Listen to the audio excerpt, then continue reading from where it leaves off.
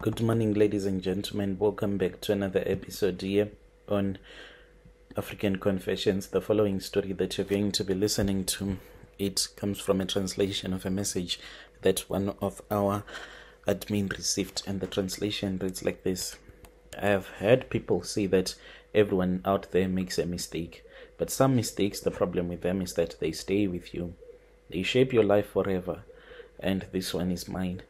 I was looking for a way out of a way to hustle, at least to make some money, a way to finally get ahead, and I found myself at the center of a mess that I had created. I lost friends, ruined relationships, and learned the hard way that greed has a price. I remember when it all started. Life was tough, and I was tired of barely making it. I felt like everyone else around me was achieving success, moving forward, whilst I was stuck in the same place.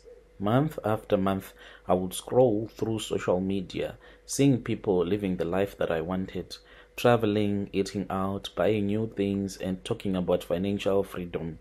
They made it look so easy, so effortlessly, and I was desperate to taste that kind of life. So, when an old friend reached out to me with an opportunity that promised freedom and wealth, I felt like it was the answer to all of my problems. This friend, I will call her Lindy, told me about a network marketing opportunity that had changed her life. She spoke with so much excitement and confidence, telling me how she was making money on her own terms, that she was finally free. The more she talked, the more that I believed in her. So, she painted this picture of a community, a family of people working together, building wealth and helping others to do the same. Lindy was invited me to a seminar and promised me that I would see for myself how easy it was to make money if I was going to join the team.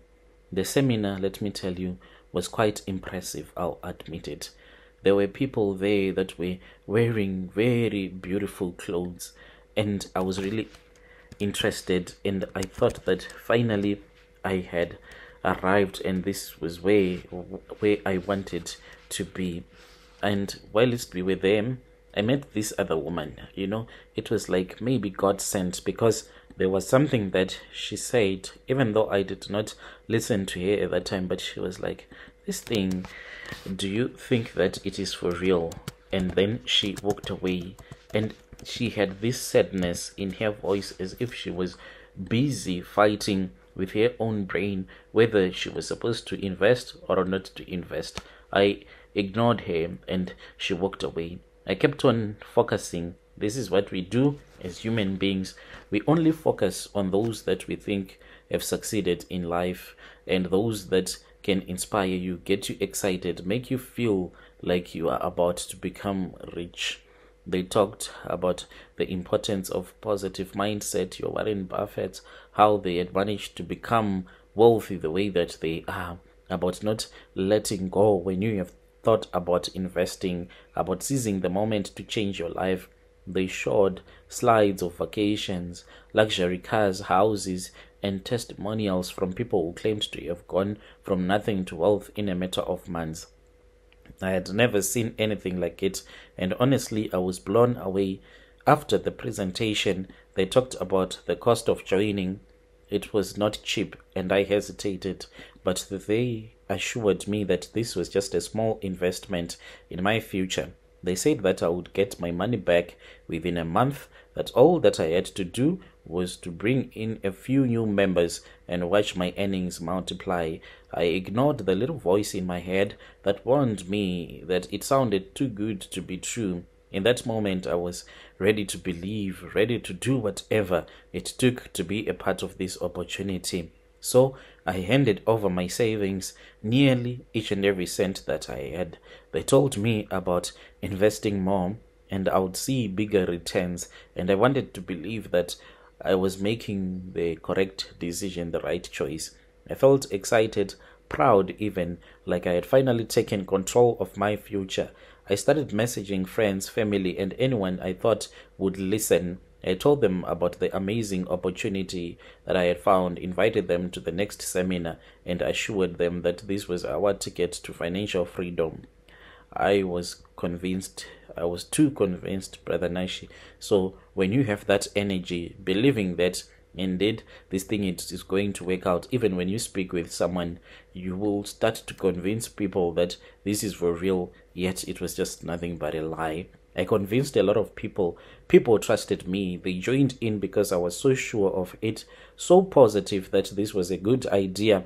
At first, it was thrilling. My friends joined, their friends joined, and it felt like we were all in it together. We would meet up, share our earnings, talk about how good life was going to be once we all made it big. I started seeing returns in the beginning, and I would show them screenshots encouraging them to invest more. We were all hyping each other up, fueling each other's excitement, and I felt powerful, like I had found a secret formula to success. But soon the money started slowing down. I stopped getting my returns, and my downline, the people that I had convinced to join, started asking questions. I reached out to the company, and they assured me that everything was fine. There were just minor delays. They told me not to worry, to have faith, they said, in the system. But Brother Nashi, we did not even know that this was just a scam. They kept on telling us to have faith in the system. The people that I had made them to trust me began to panic, asking for updates, some even asking for their money back. I felt the pressure mounting, but I did not want to believe that it was a scam. I could not. I had too much money that I had invested, too many relatives that were relying on me. The company then said something shocking.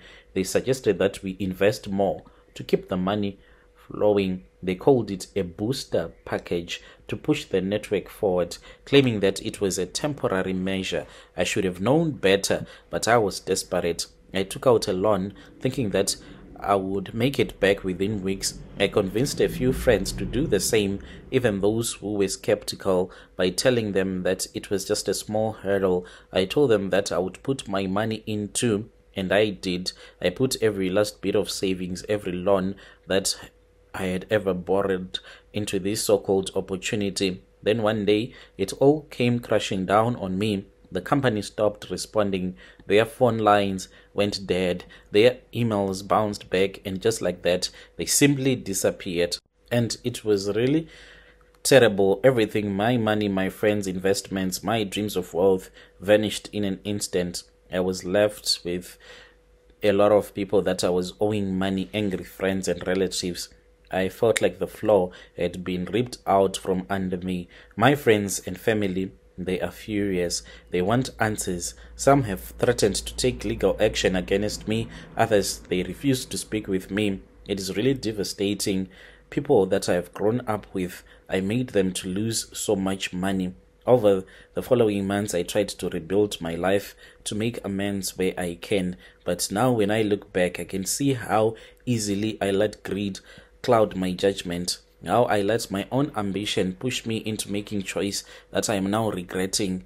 I wanted the good life, to tell you the truth. That was all that I ever wanted. But now I realize that real success, it cannot be brought by building up on these pyramid schemes. To those who want to do this, you need to be very careful. You can lose money in a very short period of time. The moment that people, I have since learned that once they stop investing money into this scheme, then everything will crumble down to the ground. And that is exactly what happened. And the bad thing about these money making schemes is that you recruit those that trust you, and they come and they think that since they trust you, this is legit. Stay away from those type of schemes, I beg you.